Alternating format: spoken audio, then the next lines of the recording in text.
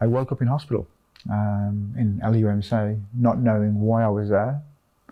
And I asked, why am I here? And the nurse gave me a mirror. She said, take a look at yourself and be prepared to be shocked. And it wasn't a pretty sight. And she said, you've fallen. We believe you've had a heart attack.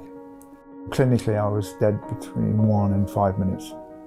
Waking up knowing that you had died and brought back to life clearly made me realise how lucky I was.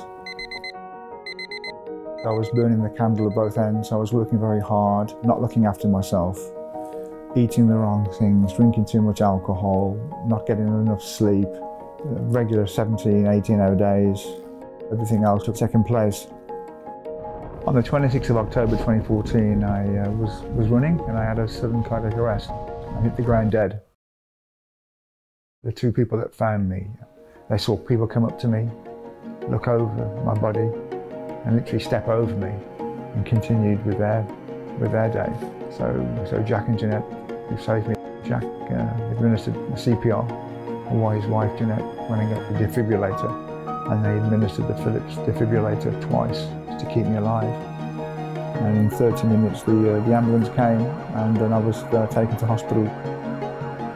It was the best thing that ever happened to me, I guess. I've learned that there is more to life than work. Fast forward 2 years, I then completed my first marathon to Sables. The world's first person to ever do the race, having coming back from the dead. I was very lucky to be given a second chance. So what it's taught me is to always see the positive in everything. Don't be me, don't wait until it's too late.